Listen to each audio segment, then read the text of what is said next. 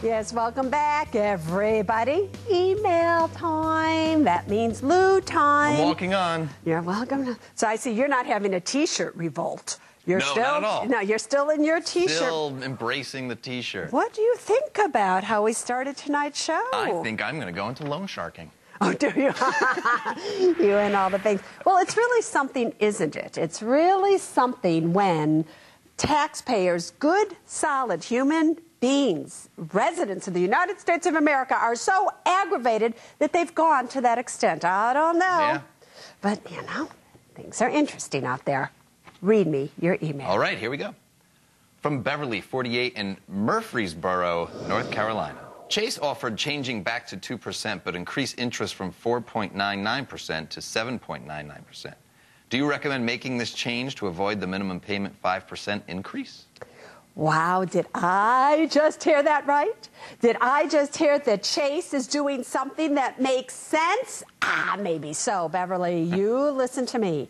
If you can afford the payment, the minimum payment of 5%, then absolutely you should make the 5% payment and leave your interest rate at 4.99%. What sense does it do for you to increase your interest rate just to have to pay less each month? However, if you are in trouble, you can't make your payments, you don't know what you're going to do, then of course, accept the 7.99% and only the 2% minimum payment, because really 7.99% is still a great interest rate today.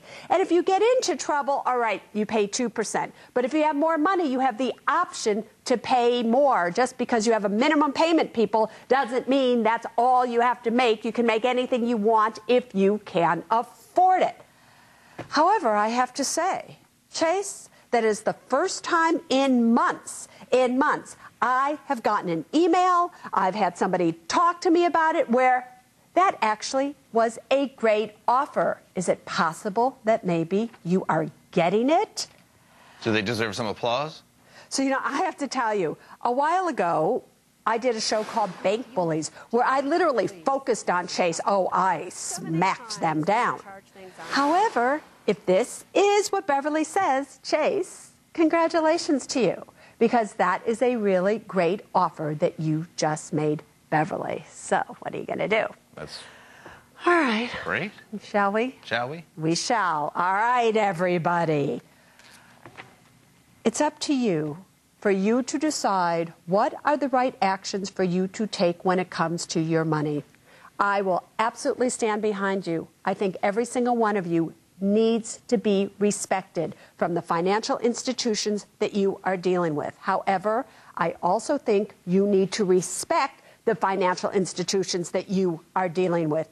You need to absolutely contact them, talk to them, see what you can resolve on your own. However, if they don't want to listen to you, if they don't respond to you, well, tonight gave you a different way to look at it. So until next Saturday night, there is only one thing that I want you to remember when it comes to your money, and it's this: people first.